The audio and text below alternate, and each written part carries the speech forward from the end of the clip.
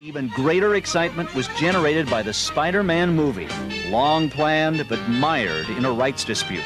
I think what Jim Cameron brings to the Spider-Man film is that finally Stan and the folks in Hollywood that work on these projects found somebody who had a great, tremendous love and history with the character. In the late 90s, director James Cameron was attached to write and direct a Spider-Man film. The film would have told a much more mature story with interesting and fresh takes on Spider-Man's mythos and its characters. The film was highly anticipated by fans and Stan Lee, who both created several pieces of promotional material in anticipation of the film's release. James Cameron even drew this illustration of Spider-Man, which may have given us a glimpse at how he imagined his version would look. However, due to legal disputes over the film rights, Cameron would drop out of the project, giving Sam Raimi the opportunity to try his hand at a Spider-Man film. From Electro's interesting reinvention to the film's themes of isolation and regret, let's take a look through James Cameron's Spider-Man to see if it would have been a worthy adaptation of the timeless character. Before we start, if you're new to the channel, be sure to subscribe and like the video. Anyways, let's get started.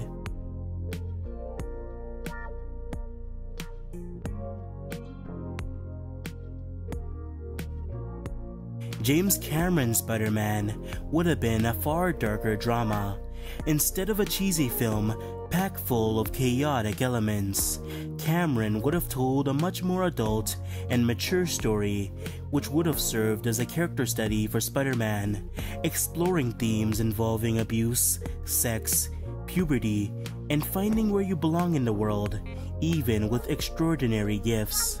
The film would have received an R rating if it released today.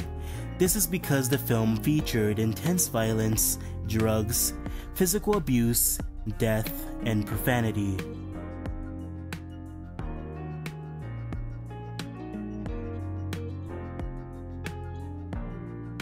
Peter Parker in Cameron's film is pretty accurate to his comic depiction. Of course, his greatest strength is his intelligence, excelling in every academic field at his school. However, that's about the only strengths he has. Peter isn't muscular and is quite bad at sports, a part of himself he's very insecure about. In fact, he refuses to go to parties, not wanting to have his weak body compared to the more muscular students. Peter is a very insecure person, and due to this, he doesn't have many friends to speak of.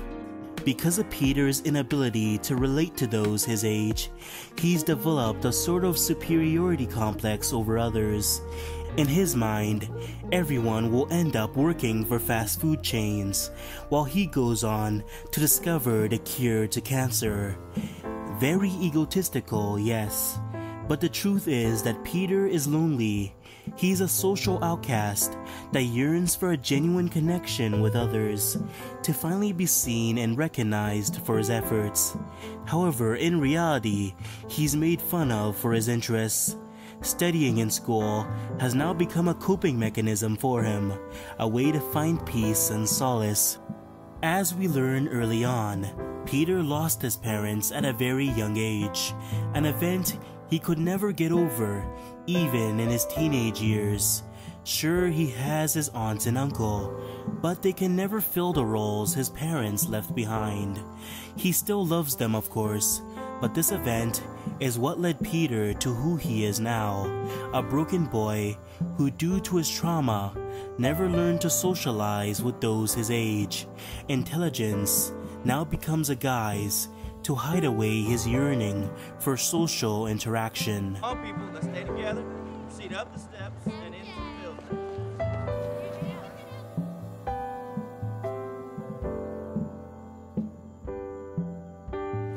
Mary Jane in this story is the popular, beautiful, and rich girl in school. In the film, MJ partners with Peter for a school project. At first, MJ thinks that Peter is weird, a geek that she only talks to because he can help her pass her assignment. However, Over the course of the film, the two would grow closer, and MJ would begin developing feelings for Peter. However, MJ is already in a relationship with Flash Thompson, the dumb jock who flashes around his good looks and expensive vehicles. Throughout the film, MJ's character begins to unravel, and we start to see the complexities of her character. For one thing, her home life is filled with abuse and neglect by her parents. Flash also seems to physically abuse her when nobody is watching. The popular girl aura she gives off is just an act to fit in and hide her insecurities. This need to wear a mask is what attracts her to Spider-Man. She feels like she can connect with him emotionally, like he's the only one that can understand what she's going through. This is what allows Peter and MJ to grow closer, deepening their bond and chemistry. Later, they share an intimate moment on top of a bridge, as long as you ignore the strange dialogue that's included. When Peter is attending a science presentation, he is bit by a genetically modified spider while taking pictures for a school paper. When Peter gets home, he is struck with a high fever and collapses on the floor of his room. He's convulsing as if suffering from a seizure, and nightmarish visions begin to cloud his mind. Peter awakens, now on top of a large tension tower. He somehow lost control, and his instincts took over his body like autopilot. When Peter gets back home, he hides away in the corner of a dark basement, shaking in fear of what he just experienced. Peter is not excited at first about his new abilities, but afraid, terrified even. Only when he sees the heavenly silhouette of a spider that he begins to calm down. Peter goes to bed, and when he wakes up, his bed is covered in a sticky white substance. The substance is coming out of a structure protruding from his wrist.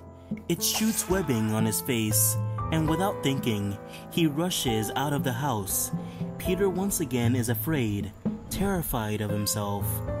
In a panic, Peter is almost hit by a truck, but jumps and sticks to a nearby building and proceeds to land perfectly like a cat. Peter begins to realize that he's acquired extraordinary abilities. Peter tries out his newfound power and revels at what he can accomplish.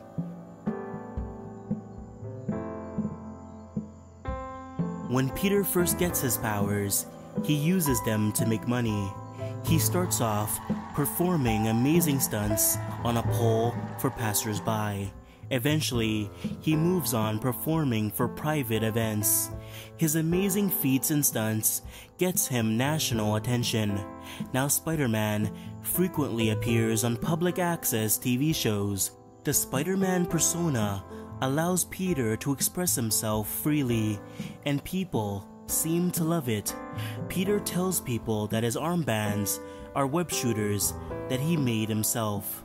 This adds to the theatricality and awe of his persona and makes him even more popular. However, Peter is afraid that people will discover he's a freak of nature. This is why Peter wears armbands. They are used to conceal his biological webs. They create a narrative that Spider-Man is a genius. At least this way, he won't be more of a social outcast than he already was. Once again, Peter is insecure about his place in the world. Developing powers only serve to grow his disconnect from the rest of society.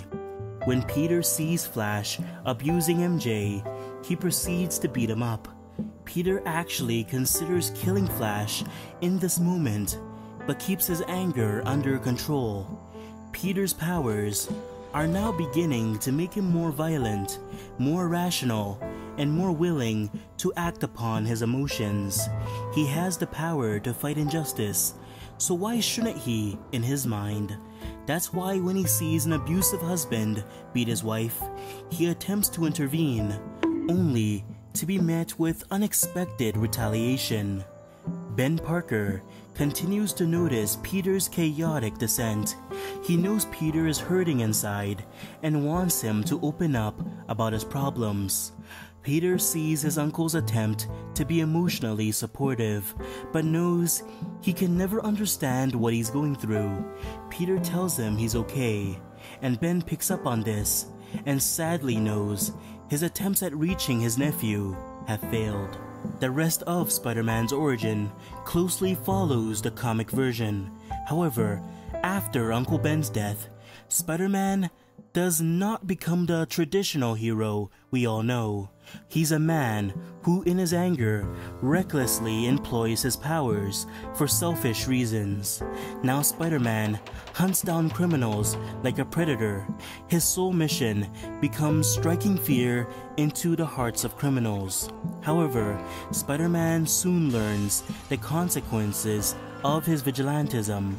In his crusade, someone dies. A thief, only about his age. He trips and slips off a fire escape, falling to his death. Peter is unable to save him.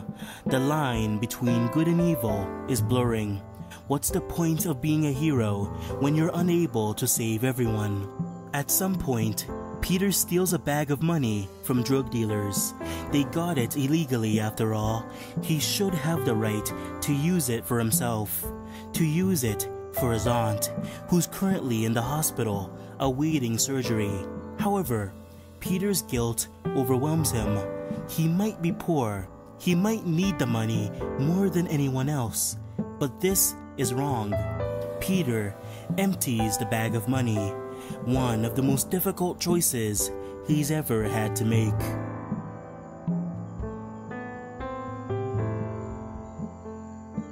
J. Jonah Jameson serves the same purpose as most versions, to slander and spread misinformation about Spider-Man. His coverage of Spider-Man at first isn't for petty reasons. Without context, many of the things Spider-Man does paints the picture that he's a terrible person. So in Jonah's mind, Spider-Man actually is a criminal that should be held accountable.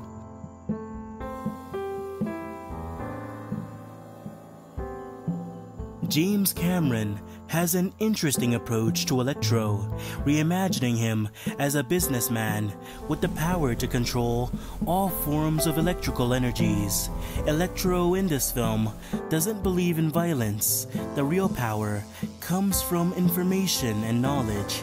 Electro is a man of great intelligence, but he's also egotistical, self-centered, and believes he's the next step in human evolution.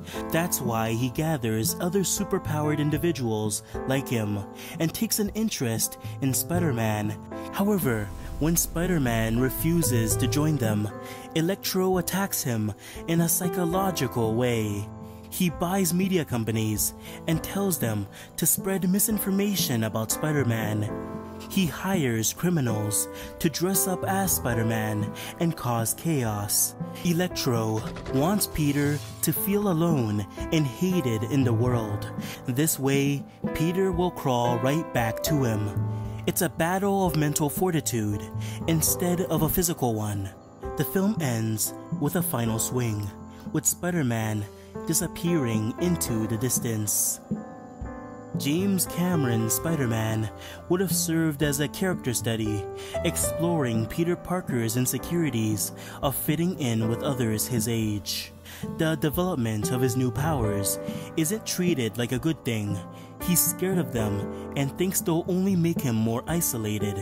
In the film, he must learn to accept his powers and take on the responsibility of being a hero.